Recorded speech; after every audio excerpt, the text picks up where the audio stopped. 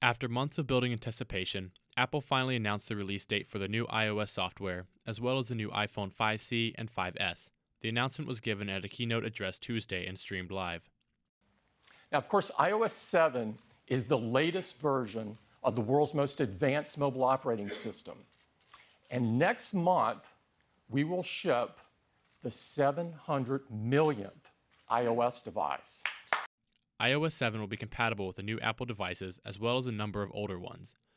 Apple announced that they will be discontinuing the iPhone 5 entirely, replacing it with the 5C, a colorful phone with a hard plastic shell. The 5C will have the same specifications as the 5, but with a slightly better battery and camera. The 16GB 5C will have a starting price of $99 with the goal of targeting lower-income populations.